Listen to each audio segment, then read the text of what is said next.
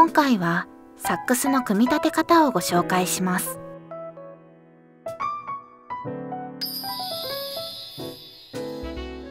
サックスは組み立て式でマウスピース、ネック、本体から構成されています。マウスピースはリードを取り付け、リガチャーと呼ばれる器具で固定します。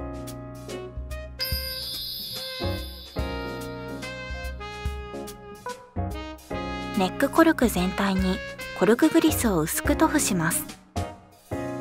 マウスピースをネックのコルク部分にねじるようにして差し込みます。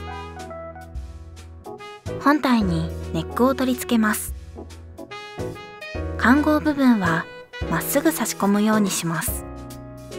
ネックを強く握ったり、マウスピースを無理に差し込むと、ネックやオクターブキーの変形の原因となるのでご注意ください。ネック側のオクターブキーと本体側のメインキーが一直線になる位置に合わせ、ネジを締めて固定します。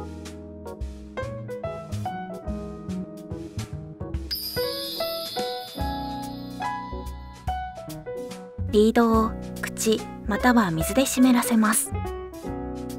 新品のリードの場合は長めに水につけておきましょう。リガチャーをマウスピースの上から差し込みます。リガチャーにはネジの位置により順締めと逆締めに分けられますが、どちらもネジは右手側に来ます。マウスピースにリードを取り付けます。マウスピースの先端が髪の毛1本分程度見える位置にリードをセットし、リガチャーのネジを締めてリードを固定します。リードとマウスピースは傷がつきやすいため、演奏しない時にはキャップをはめて保護しましょう。